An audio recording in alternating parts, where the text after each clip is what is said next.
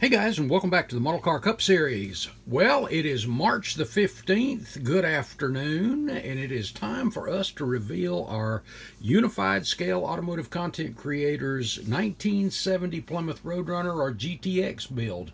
If you've been keeping up, you know I was building the 1970 Richard Petty short track, the flat nose Plymouth. Well, time to reveal that.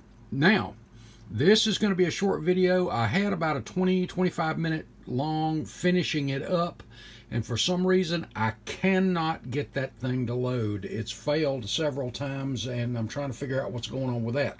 So I'm trying something different, so this is going to be a little bit shorter, and I'm going to pray that this one goes up. But hey, let's get over and take a look at this thing.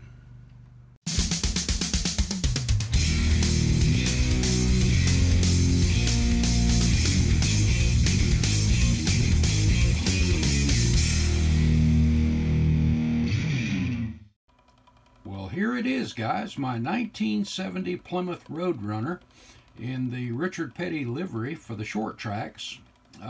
This is Model Car World paint, which just laid down very smooth, buffed out, barely had to water sand any spots.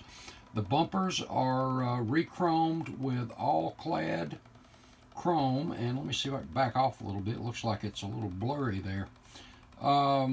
Also covered up the turn signals and backup lights with the little plates. As you remember in one of the videos, I showed you how we used our punch to punch out some aluminum, and that's from a Coke can, and I'll be showing you that when I get the other video back up.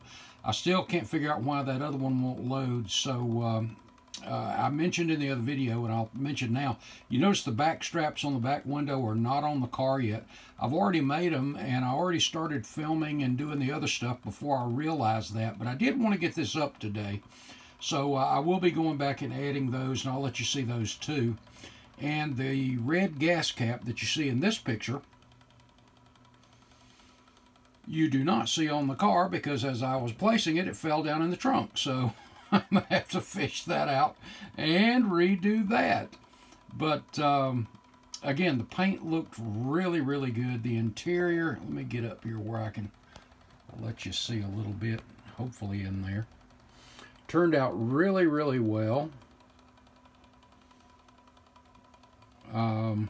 There's a lot of stuff you're not going to be able to see, and when I get the other video up, you'll be able to see some of that interior, the things that I did as far as the uniqueness of the headrest, the roll bar cover panels, the well, you can see the two shock, well, barely, the shock access bay panels in there.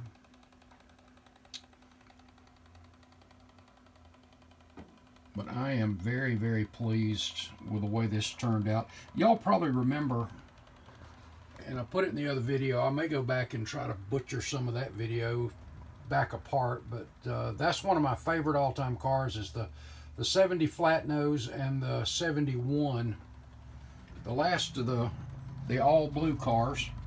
And I love the STP too, but something about these old ones. The power slide decals, absolutely awesome as always.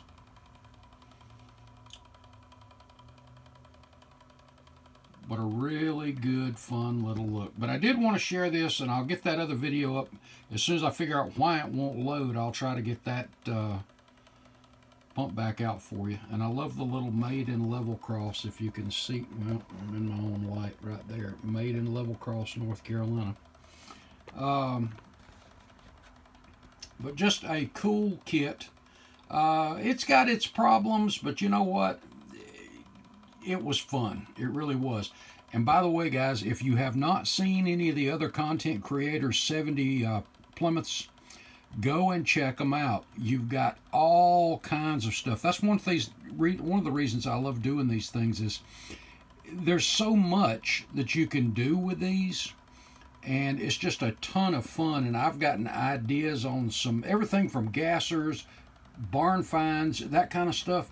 There's just so many things you can do with the same car, and it gives everybody a chance to flex their wings, so to speak, when it comes to something unique, and I'm kind of looking forward to seeing whatever kit is chosen by whoever next year, and I got to do a drawing to find that out. But it should be really fun, I hope. Well, guys, that's the view of mine. I'll put some still shots up there for you as well, and hope you enjoyed this build. I certainly have. And to the other content creators, thank you so much for the extra time when I was down to get this done. Appreciate you, and love you to death, because you guys give me great inspiration too. Well, guys, thanks a bunch. If you're not a subscriber, be sure you head over, get us a sub, visit the Teespring store, and God bless. We will see you in the next video. Thanks, guys.